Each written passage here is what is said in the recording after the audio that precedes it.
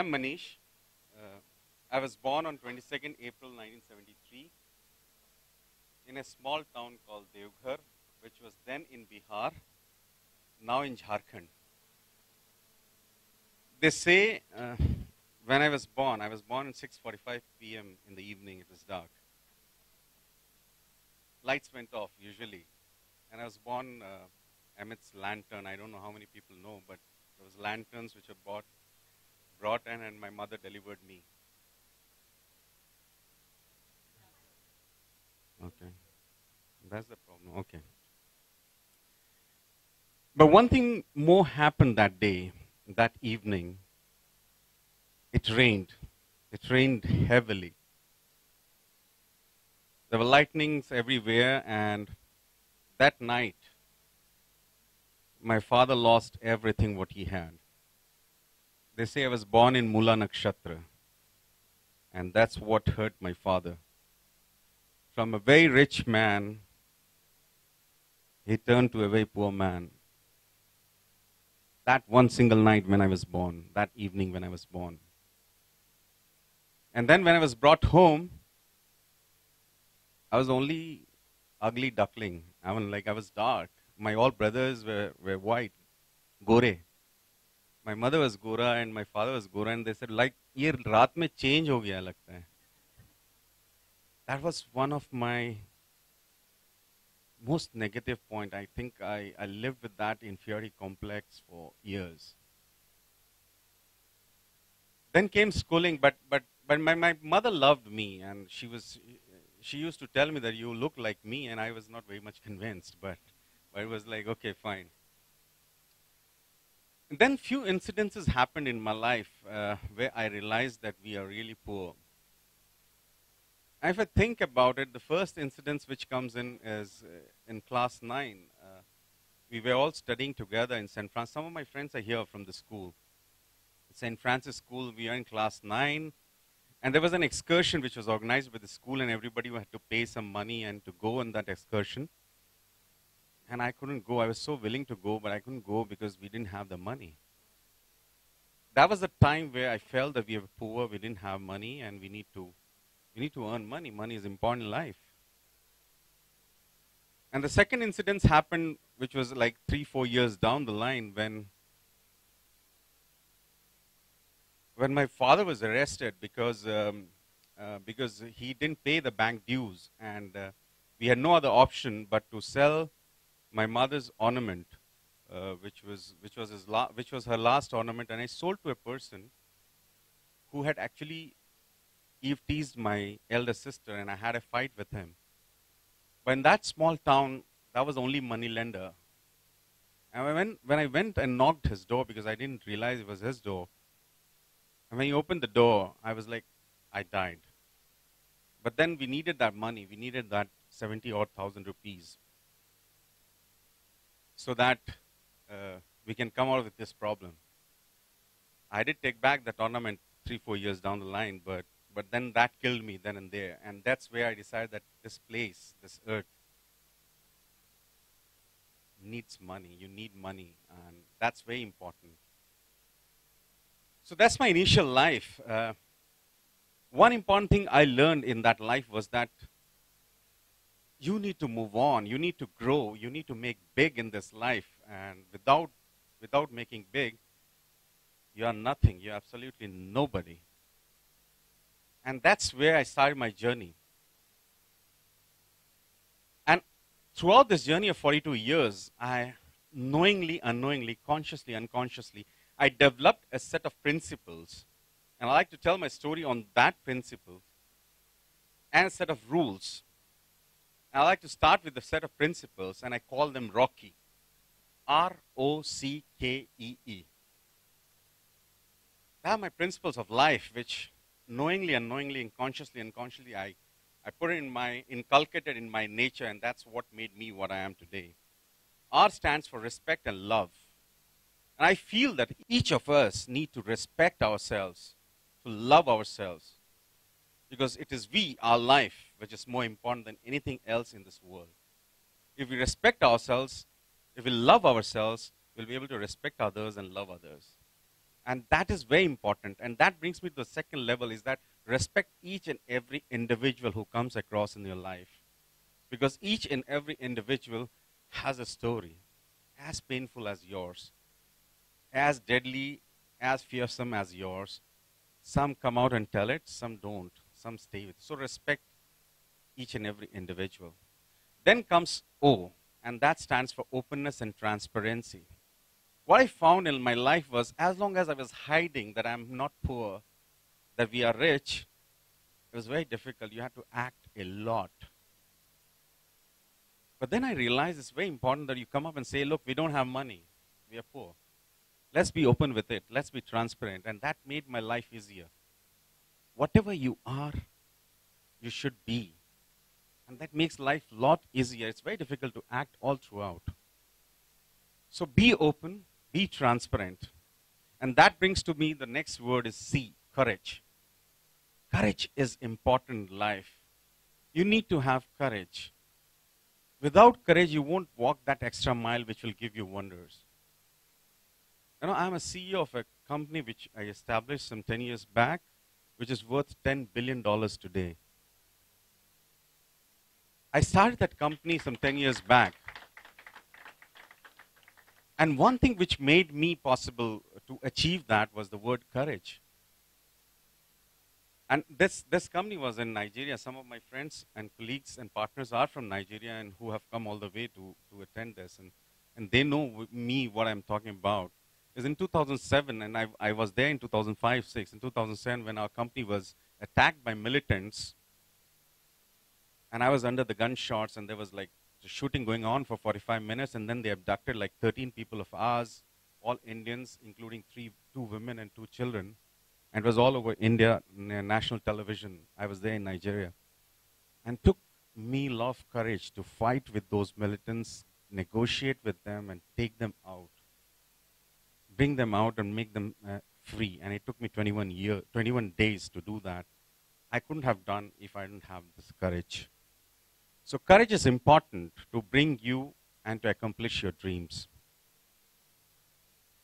And then comes the word K. That stands for knowledge and training. Life is a leveler. Life is a teacher. Life is a book. Read it. You need to learn. You need to have this knowledge. You need to always metamorphosize yourself every day. Grow from your own lessons. And that's what I have done. And for me, knowledge is very important. You need to train yourself. And you and your life are the best teachers. They'll teach you.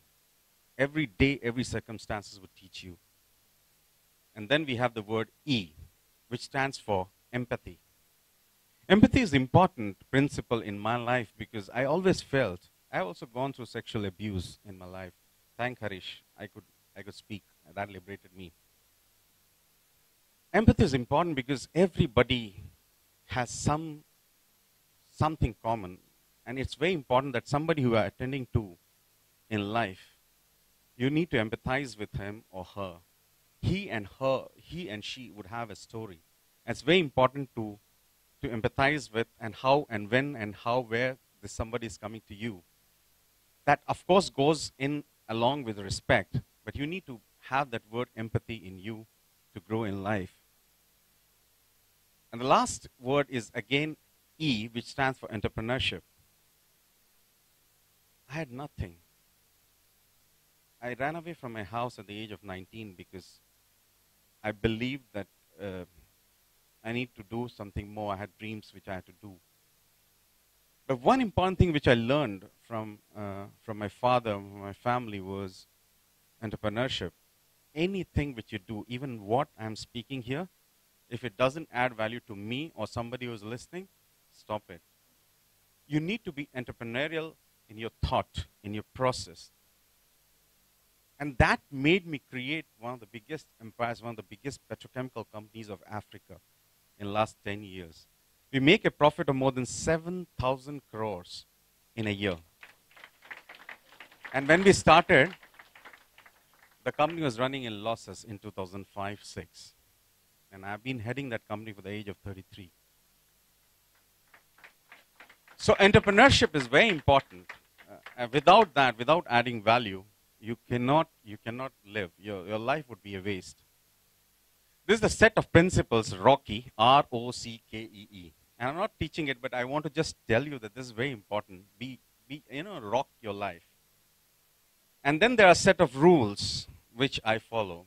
And I call it, and I acronymed it, and it's like, don't break friendships. And it's very important, it's very interesting. DO. DO stands for be a doer and a dreamer. Dare to dream. And I firmly believe that if you can dream, you can achieve the most and the maximum of what you can dream. You can't go beyond what you can dream. So dream limitless. And I firmly believe that God has given you a thought to dream. God has also given you the power to achieve it. Trust me, it's possible. I dreamt to make films. God gave me that power to make films. I did that. And I achieved it from nothing. I had nothing. I had to beg for 5 rupees to even eat my breakfast. Trust me. I enacted as if I was a Jain, because in Jain, food was only for 8 rupees. And we didn't have money. So I also learned those Navkar mantras so that I should act as if a Jain to have that lunch which is only for 8 rupees in Jodhpur. So be a dreamer and be a doer. Because if you dream and you back up your dream with your work hard, you'll achieve it. And God gives you that power. If God gives you that dream, God gives you that power to achieve that dream. Be a doer. Because remember and this is something which Arnold has said, remember when you're partying around, there are people who are working hard to become more smarter. So be a doer. Work hard. And then N stands for naysayers, no sayers. It's very important when you walk in the life. There will be people who say, this is not possible. It's not possible. You cannot create a Fortune 500 company. You cannot bring your bosses into Fortune 500, for Forbes richest list. You cannot be one of the highest paid executives coming from India. There will be no sayers. Ignore them. They're going to pull you.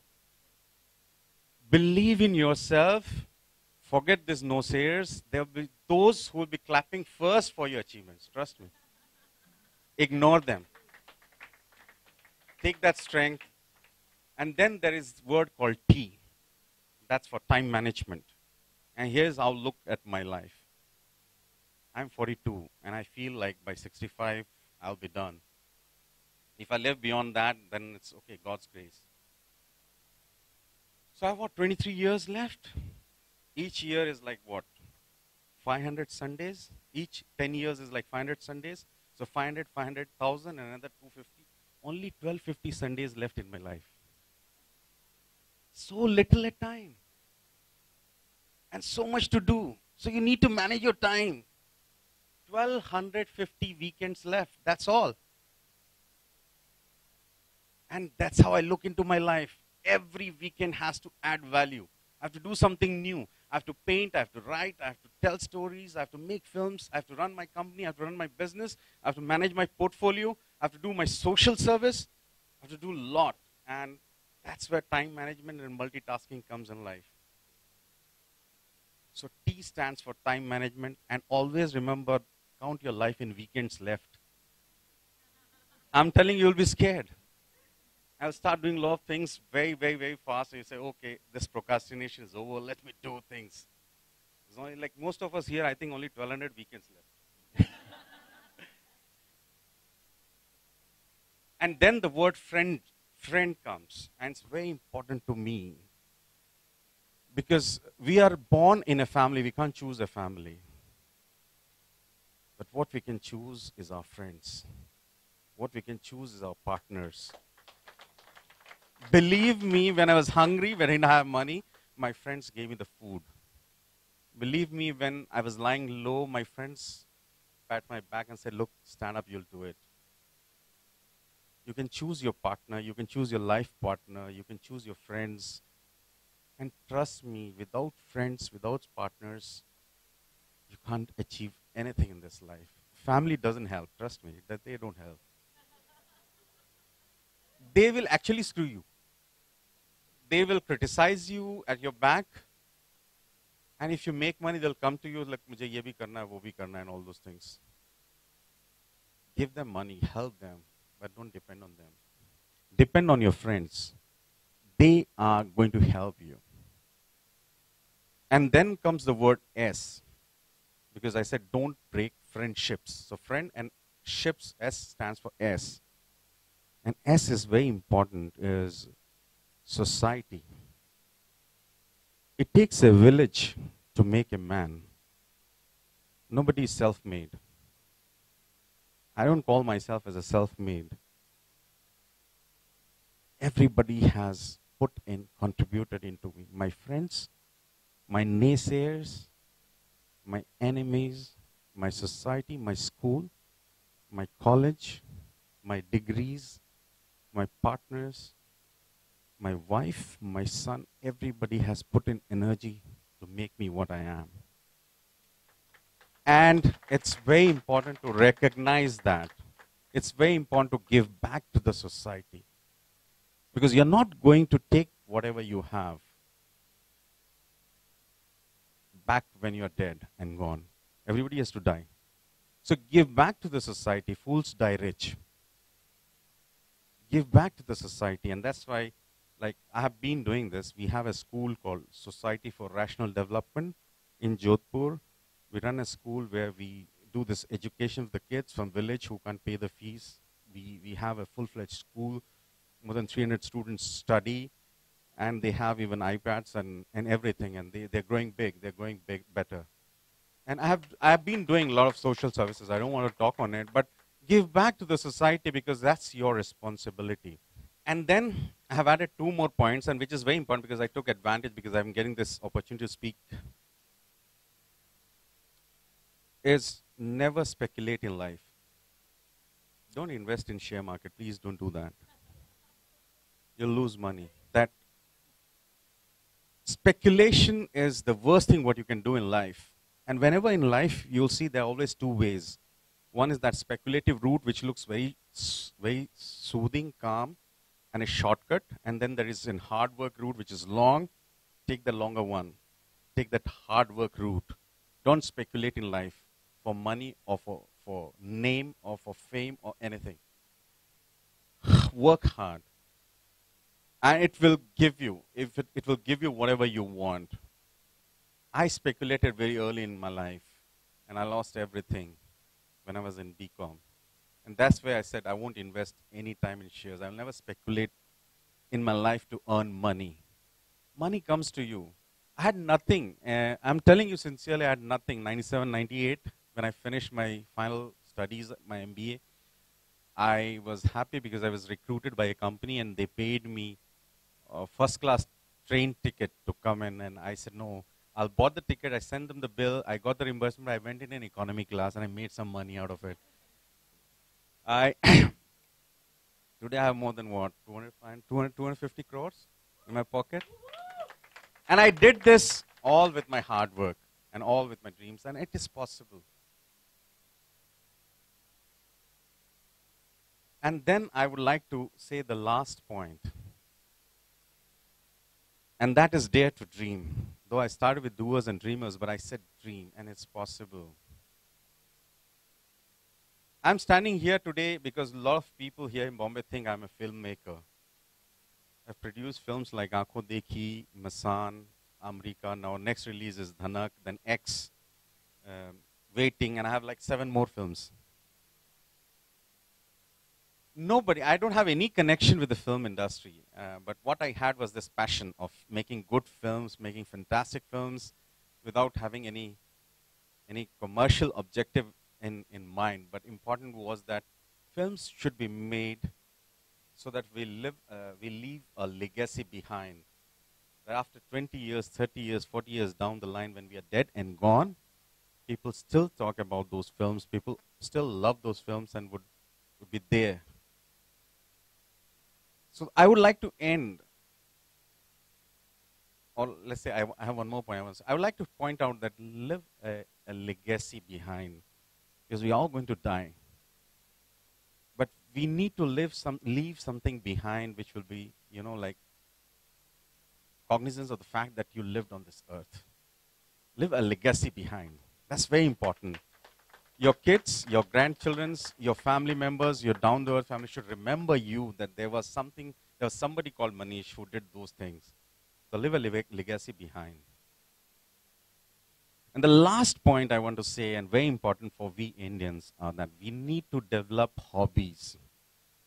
We generally don't develop hobbies, and what I did was I started painting very early. I paint.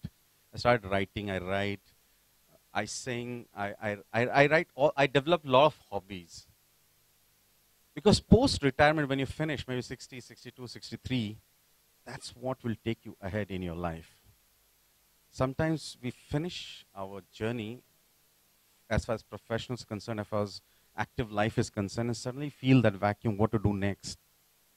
So try photography, paint, write, speak, read, do whatever, develop a couple of hobbies in your life. That will enrich your life, that will make your life complete. I think that's all what I have to say about my life. Thank you. No, I don't want to sing, but no. I don't want to sing. I'll read a poem. Which I brought actually. I can read a poem. The poem has a heading, No Matter What. No matter what, keep smiling in life. No matter what, keep trying in life. No matter what, do cry sometimes along with your smiles. No matter what, along with your rests, walk a few miles. No matter what, help someone while you help yourself. No matter what, love someone while you love yourself. No matter what, feel your pains while you celebrate your gains. No matter what, trust the sun while you enjoy the rains. No matter what, keep your dreams alive while you reconcile with your failures. No matter what, thank God in your prayers. No matter what, be close to your heart, though you walk thousands of miles. No matter what, keep space for some pause amidst your tries. No matter what, trust yourself while you heed to others. No matter what, live your life, love your life, because there's only one life you have to live. Thank you.